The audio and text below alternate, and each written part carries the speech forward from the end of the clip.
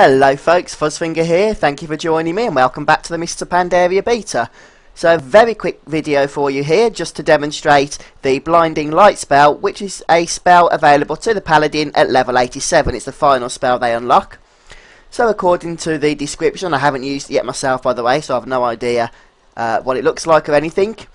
It costs 7,500 mana to use at level 87 and it emits a dazzling light in all directions, blinding enemies within 10 yards, causing them to wander disorientated for 6 seconds, and it's on a 3-minute cooldown.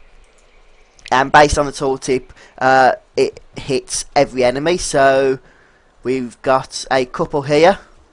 Let's see what happens when we use this spell. And yes, basically these mobs are disorientated.